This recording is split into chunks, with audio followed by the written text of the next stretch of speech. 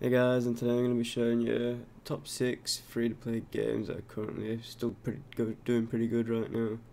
So obviously, I'm going to start off with Halo Infinite, free-to-play obviously, the multiplayer, not the campaign. And the reviews on Steam have been really good, so you can't go wrong with that one, mostly positive. And then the next one is Splitgate.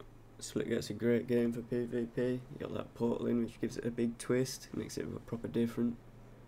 Can't go wrong with it, to be honest. I had a lot of good fun with it, especially playing with all your mates.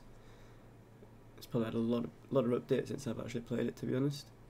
And we can't do a fucking top 6 free to plays without CS:GO, can we? We can't do it without CS:GO. Let's be honest. Next one, War Thunder. This game's incredible. It's been out for so long, but it's still killing it. Still got over 100,000 people playing it daily. Every day, so gotta put that one in there for sure. Next one is definitely gonna be Valorant. Everyone knows Valorant, I'm sure, but I had to put it in there because it's such a solid game.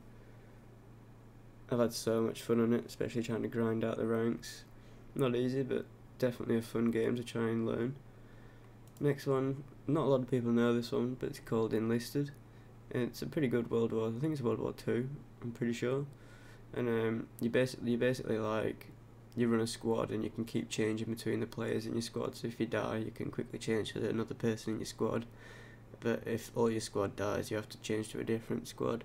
But other than that, it's a really fun game to play.